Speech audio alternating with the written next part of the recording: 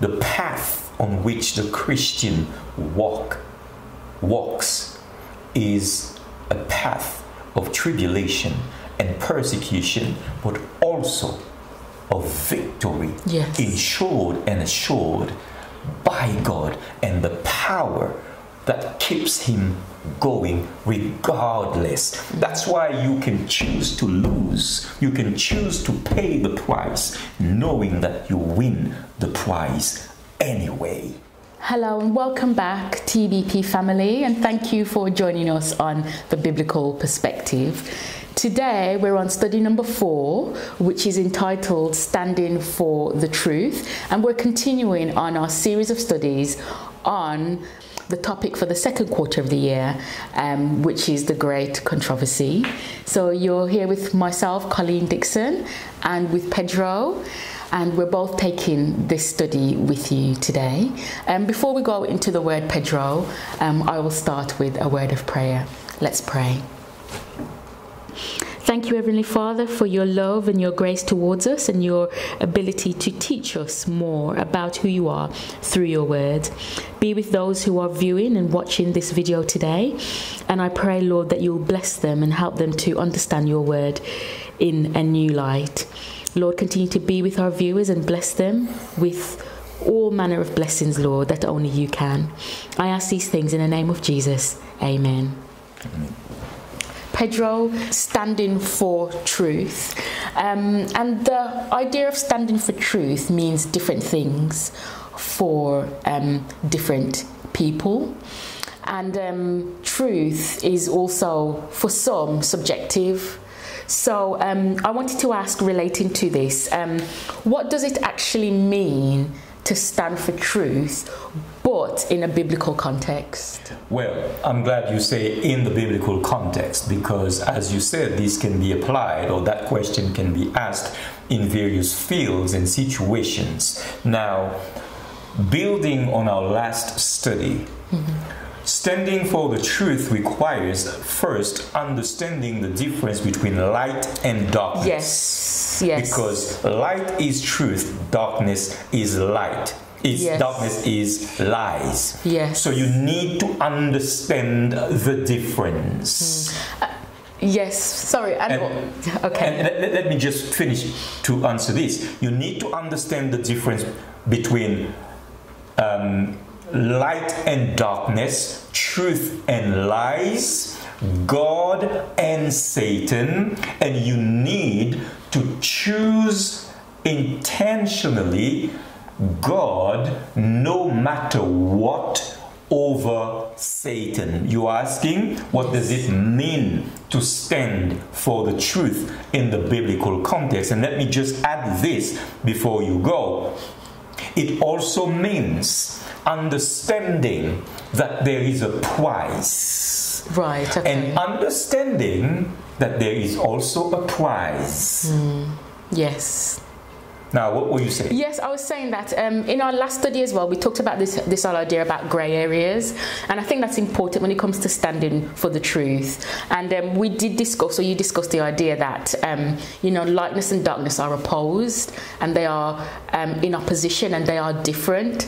And this whole idea of grey area, as you said, in the physical world, it's like mixing black and white, and you can do that with painting, but when it comes to spiritual things, you can't really do that. That really doesn't exist when we think about it. And I think that's an important point, even in this study, when it talks about they coexist, but they don't mix. Yes. Now, on the idea of price and prize, I want you to read for me in Revelation chapter 2, verse 10. Okay. Yes. It says, fear none of those things which thou shalt suffer. Behold, the devil shall cast some of you into prison, and you may be tried, and you shall have tribulation 10 days. But be thou faithful unto death, and I will give thee a crown of life. Standing for the truth. Because it entails sacrifice. Yes, standing for the truth. This is what you're asking me here. What it means is to offer offer yourself as a living sacrifice to God. Now, that does not necessarily mean that you're going to be killed by being thrown to lions prison, or burned at the stake. Because you know what? At any time you choose Christ, you die for him. Are you with me? So standing for the truth means you may need to also be burned at the stake or have your head rolled away from your body or be reduced to ashes at the stake. But one way or another, it is to offer yourself as a living sacrifice to God. And that is the entire book of Revelation. The text that we have just read here, it encapsulates the entire book of Revelation. And the message is dedicated to that. Right, okay. The price and the prize. And the difference between truth and lies, and what it means to stand for one and fall for the other. Yes, yes. But is this the case for all Christians, Pedro? Is this the case for everyone? I would say, remember that from the foundation of the world, you have that separation between what? Light and darkness. Light and darkness. And we saw that this became a permeating theme throughout the Bible. And in life, we do experience this. Now, your question I hear is it the case for all Christians that they have to face the question of price and price? All right. Read for me in Matthew chapter 13, verse 21, please. It says, "Yet hath he not root in himself, but dureth for a while. For when tribulation or persecution ariseth because of the word, by and by he is offended." So Jesus is speaking about the parable of the sower, right? And he is saying, one ground receives the word with joy, but when and it springs up. Yes. But when tribulation comes, until trouble comes, yes. Right? So what we need to understand is that darkness is a weapon used by the enemy to destroy the faith of those who have accepted Christ. But light is also a destructive, offensive weapon to destroy darkness. Yes. Also in the lives of people. Now, there is no way you're going to be a Christian and not engage in this. This parable defines what it is for all of us, depending on the decision we make as to how we are going to handle the question of light and darkness. Are you with me? I want you to, so tribulation and persecution will naturally come to all Christians. But when we talk about tribulation and persecution, very often in our minds we only see being thrown to the lions, being burnt at the stake, being destroyed by, some groups of people, beheaded, and so on and so forth. Beheaded. Yeah, being beheaded and so on and so forth. But it's not necessarily just that. It may be other things. Read for me Daniel chapter 7 verses 23 to 25, please.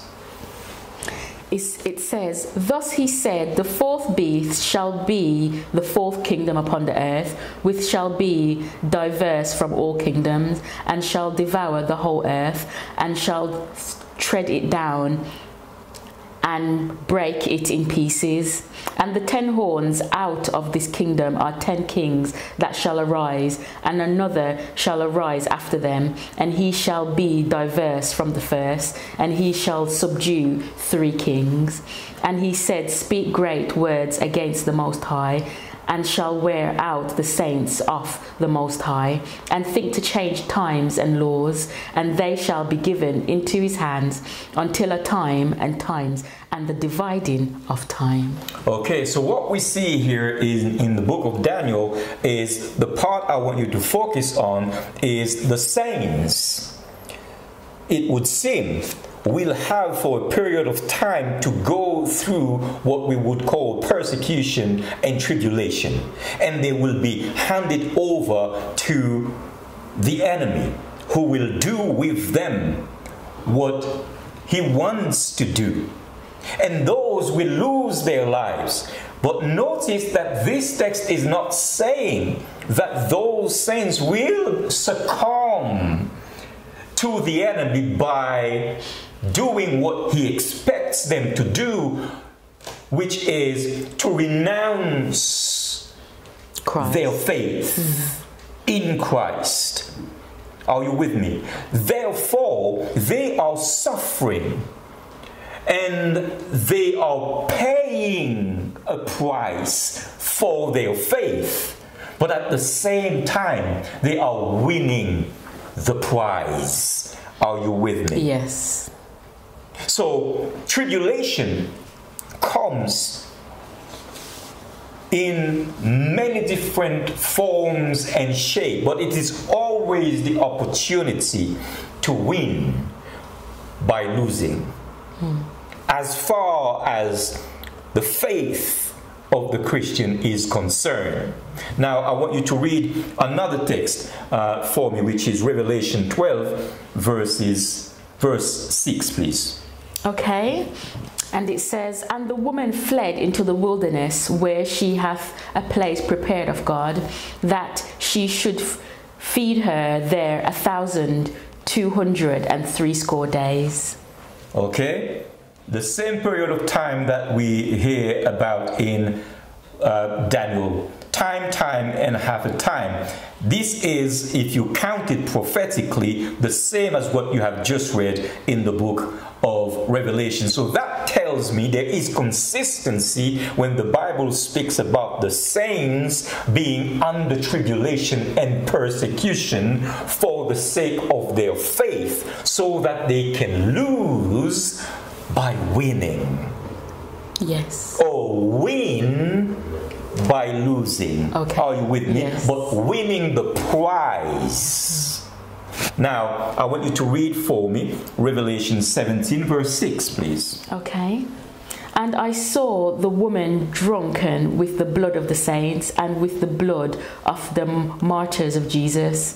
And when I saw her, I wondered with great admiration.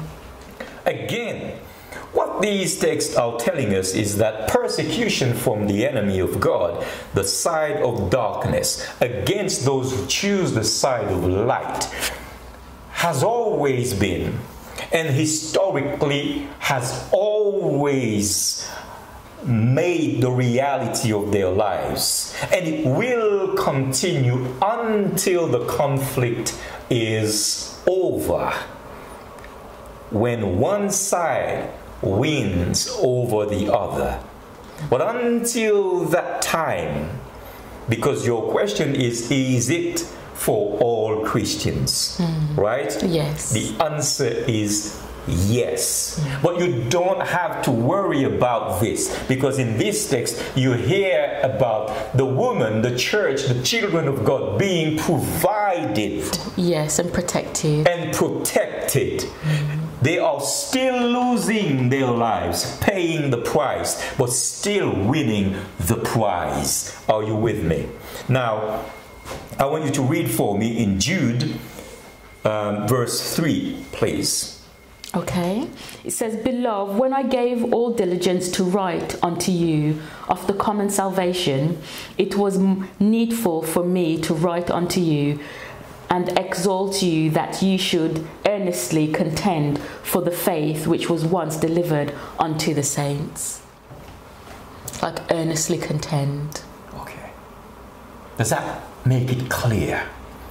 The path on which the Christian walks is a path of tribulation and persecution, but also of victory, yes, ensured and assured by God, and the power that keeps him going regardless. That's why you can choose to lose. You can choose to pay the price, knowing that you win the prize anyway. Yes. You with me? Yes. I want you to read another text for me, which is Revelation 2 verse 7. Okay. And it says, he that has a ear, let him hear what the Spirit speaketh unto the churches. To him that overcometh will I give to eat of the tree of life, which is in the midst of the paradise of God. There are 7 churches in the book of Revelation when you read right around there. And all of them contain that phrase about overcoming. Yes, to him that overcometh. Now what you need to do is prophetically, those churches are symbolic of the Christian, the time. The 7 churches, the time from the formation of the Christian church to the ultimate victory when Jesus comes back. All of them have this call to overcome, which means tribulation and persecution is a natural thing because there are 2 forces at play, one wanting the destruction of humanity and the other one the salvation of the same. God wants the salvation of Christians the salvation of humanity. Satan wants the destruction of humanity, and the 2 are fighting for it, but God is winning. That was the case yesterday. Yes. That's going to be the case today. I mean, that is the case today, yes, and that's going to be the case tomorrow until Jesus puts an end, yes, to it. Yes. Yeah. So Pedro, I want to be the person that stands for truth, and I'm sure many of our viewers want to be that Christian also, want to be that person that seeks after light and lives in the light and walks in the light. But what does it actually look like? Like, what does standing for truth look like physically, like, or practically, like? Yeah, I understand your question. Yes. Read for me Acts chapter 5, verses 17 to 20, and then 25, and then 28 to 33, please. Okay, so 17 to 20, and it says, Then the high priest rose up, and all they that were with him, which is the sect of the Sadducees, and were filled with indignation, and laid their hands on the apostles and put them in the common prison. But the angel of the Lord by night opened the prison doors and brought them forth and said, so 20, Go, stand and speak in the temple to the people all the words of this life. And did you say 25? And then 28 to 33. Okay. Then came one and told them, saying, Behold, the man whom you put in prison are standing in the temple and teaching the people. And now 28 to 33, saying, Did not we surely command ye that ye should not teach in his name? And behold, ye have filled Jerusalem with your doctrine, and indeed to bring this man's blood upon us. Then Peter and the other apostles answered and said, We ought to obey God rather than man.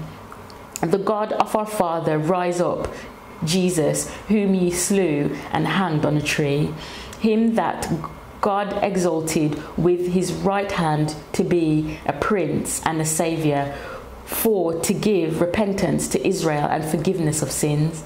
And we are his witness of these things, and so is also the Holy Ghost, whom God hath given to them that obey him. And then finally 33, when they heard that, they were cut to the heart and took counsel to slay them. So what does that look physically to stand for the truth? Here is an example right there where you see the apostles wholeheartedly stood against all opposition to their faith and their mission given by Jesus Christ to them. They died for him. They eventually sealed their testimony and their commitment to him with their blood.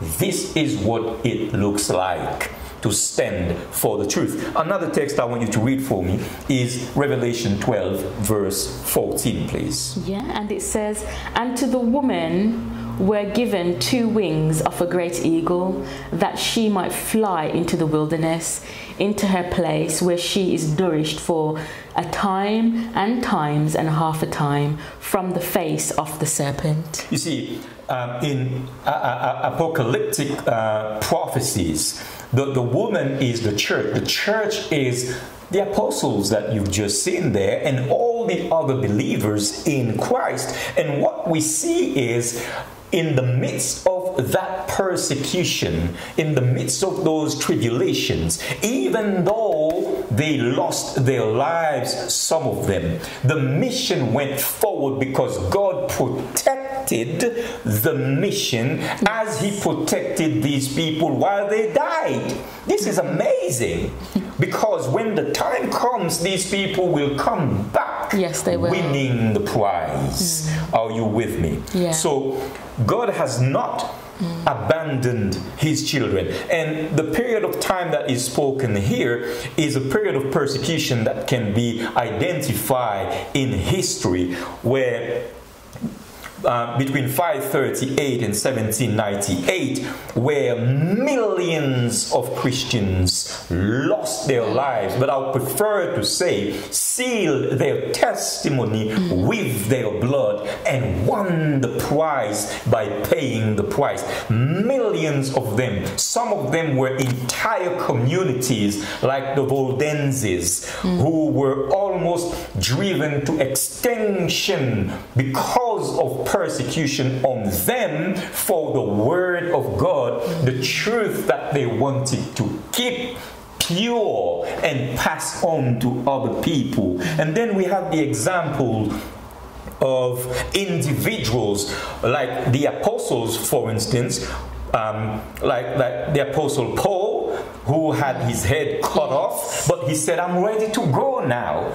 Are you with me? Because he knew that he was not gone forever and would be back for the prize. You have in history, in the period I spoke about, 538 to 1718, you have people like William Tyndale, for instance, who was strangled and then burned at the stake. What was his crime? His devotion to producing the word of God in a language that people could understand and read for themselves. And there are many others who went through the same experience. They were expelled from their country. They were buried alive. They were burned at the stake. They were dispossessed. They were exiled. They were thrown into wild beasts. All sorts of things happened to them. Yes. What was their crime? Being faithful. That's what it looks like to stand for the truth. But there is another settled, very subtle, way of standing against the enemy.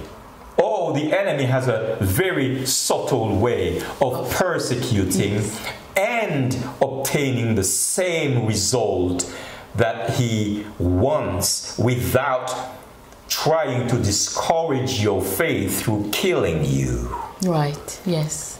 Just stay away from the word. Yeah. Have Jesus. Right, okay. But don't mind about what he says. Yeah. Live your Christian life away from "thus saith the Lord." the result is even more effective. Because while all these people died, yes, they're a witness from persecution, yeah, and tribulation, yeah, their death brought even more. It's like a witness and an encouragement to others. Are you with me? So standing for the truth, that's what it means. I want you to read for me. But I just want to say, in contrast though, if you live your life as a Christian but not in the Word, that's a win for Satan, because others see that, and God's name and God's word is brought into disrepute. Yeah, absolutely. I want you to read for me John chapter 11, verse 25, please. Okay, Jesus said unto her, I am the resurrection and the life. He that believeth in me, though he be dead, yet shall he live. Okay, read 2 Timothy chapter 2, verses 1 to 3, please. Thou therefore, my son, be strong in the grace that is in Christ Jesus, and the things that thou hast heard of me among my witness, the same commit thou to faithful men, who shall be able to teach others also. Thou therefore endure hardness as a good soldier of Jesus Christ. What does it mean physically to stand for the truth? It means paying the price, like the Waldenses, like the disciples, like John Huss, like William Tyndale, and a whole list of them, yet moving forward the plan of salvation by keeping the truth alive and sharing it with others. All these people die just because of that. John Huss refused to place human authority, reason, and tradition above God's word. And those in place in the religious system thought he was only worth of dying, and they burned him at the stake. Here is what it means to stand for the truth. Keep the word of God as it is and share it with others as it is, even if it could cost you your life. In regards to costing you your life, Pedro, we live in the 21st century, and people aren't burnt at the stake, and people don't have their head chopped off like in this day and age. So would you say that we're living in a different time now, and that persecution is no longer a reality?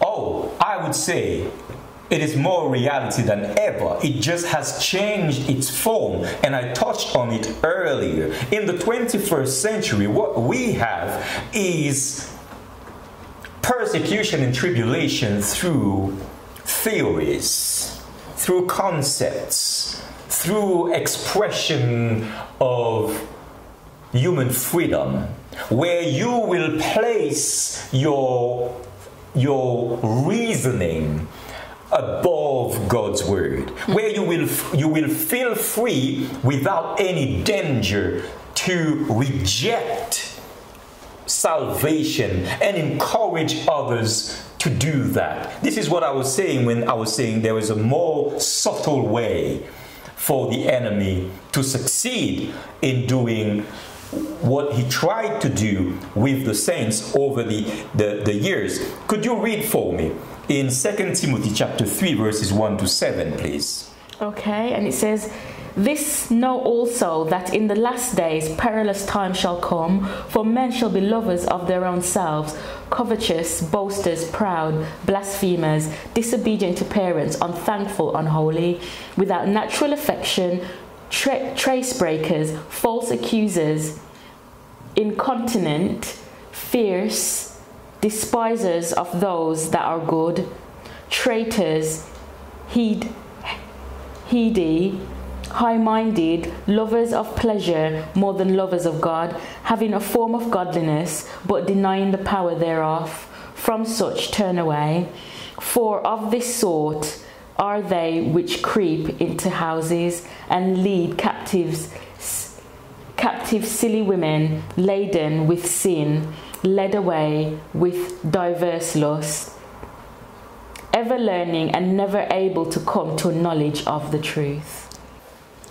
The text that you have just read has to do with the 21st century, because it says in the last days. Not only has he got to do with the 21st century, but this is a Christian context where it says people will have a form of godliness, but they will deny the power of godliness. The power of godliness comes from the application of the Word of God to your life. Are you with me? Jesus said, we read it in John 15:14, you are my friends if you do what I command you. You with me? So the form of godliness is when you walk around with the Word of God in your hand, but it has no impact on your mind. No impact in your life. Now remember that the Word is incarnated in Christ. Are you with me? So denying the Word is to deny Christ. I don't care how much you sing about Christ.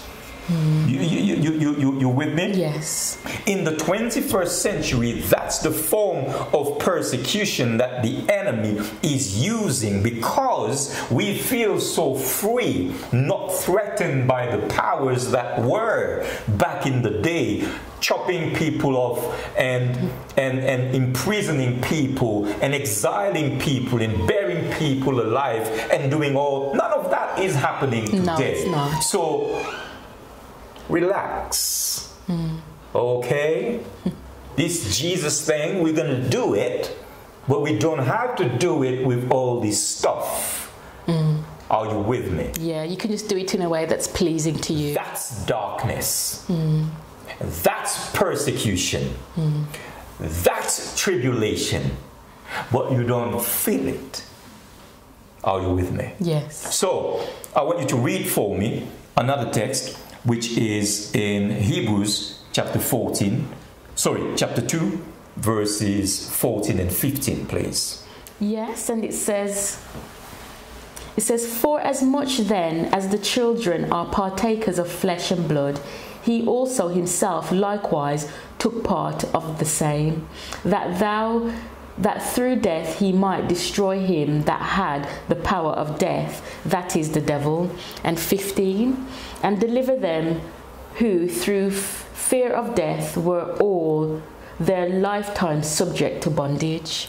The blood of Jesus that was shed on Calvary was shed to destroy the power of the enemy in the lives of people he is intentionally going out to deceive and have them lost. That is his consistent ways from the beginning.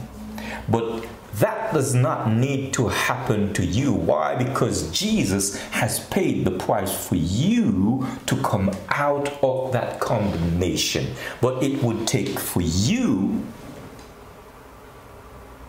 to accept that sacrifice and have that word active in your life. The truth of the Word of God, standing for the truth, is first accepting the truth, yes, and living by the truth, yes, so that when the persecution or tribulation comes, you stand in the truth. Yeah, you stand firm for God. But if you don't have the truth first, you're not going to be able to stand in the truth and for the truth. Are you with me? Yes. What happens today in the 21st century is that we seem to be more inclined to listen to our own thoughts. Yes. We like hearing our own voices. We like the sound of our own songs, as opposed to the sound of the voice of the Redeemer. Yeah, it's like we prefer to live by human reason instead of living by the wisdom of God. Are you with me? So that is in itself an aggressive form of persecution that the enemy is raging on Christians, but they do not see it. Now, this has always been the case, but more so today, as the other things that used to happen are not happening anymore, in terms of the persecution, the hostility, yes, the physical hostility that the enemy waged against the children of God. So that means we have to be intentional as the people who died because they were physically persecuted. We have to be as intentional as they were, even if we don't go through the same things that they're going through, because it is the same powers at play and it is still the same conflict that they engage in, and you're still in the middle of it for one or for the other. So there is still a price to pay. Yes. Don't be fooled by how things look like. There is still a price to pay. But the good news is there is still a prize to win. Yes. And that's what we're called to do. Win the prize in Christ. Yes, win the prize in Christ. Okay, thank you for that study, Pedro, and thank you very much.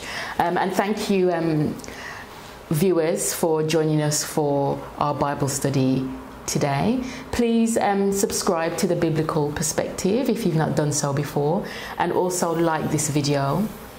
We also have a live that takes place every Saturday at 3 p.m. GMT. So please join us for those studies also. They're on current topics. So please join us for those also. So thank you once again, and I'll see you in our next study with The Biblical Perspective.